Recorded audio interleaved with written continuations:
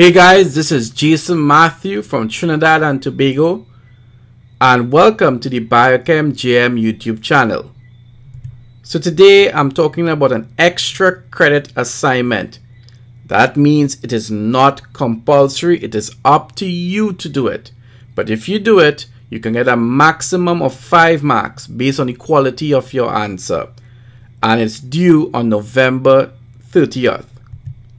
So what do I want you all to do? Well, in 50 to 60 words, to keep it short and sweet, state something that you have learned about metabolism from your biochemistry course. Now this is the important part if you want to get your credit.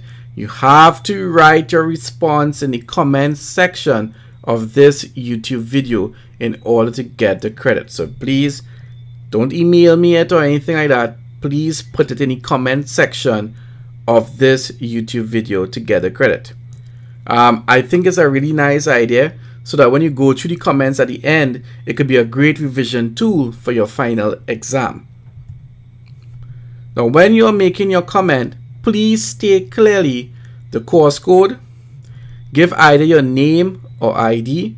Don't give both, because then you're going to be giving out a lot of information there. Remember, this is on YouTube, it's public to everyone. Okay, but you have to at least give me one, either your name or ID, so that I can identify you and give you the mark.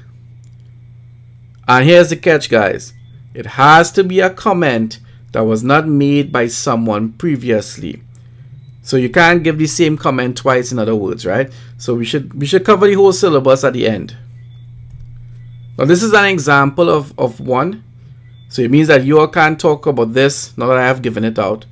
But as you can see, you put the course code, in this case Biol 2360, your name, Jason Matthew. Give the topic that you're going to be talking about, so that's carbohydrate metabolism.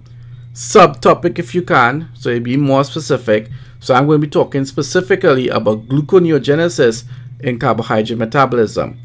And the fact that I'm going to give is that pyruvate carboxylase is an ABC enzyme. And what do I mean by an ABC enzyme?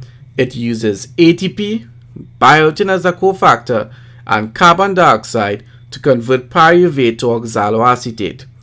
This reaction is the first step in the first bypass reaction of gluconeogenesis and takes place in the mitochondrial matrix.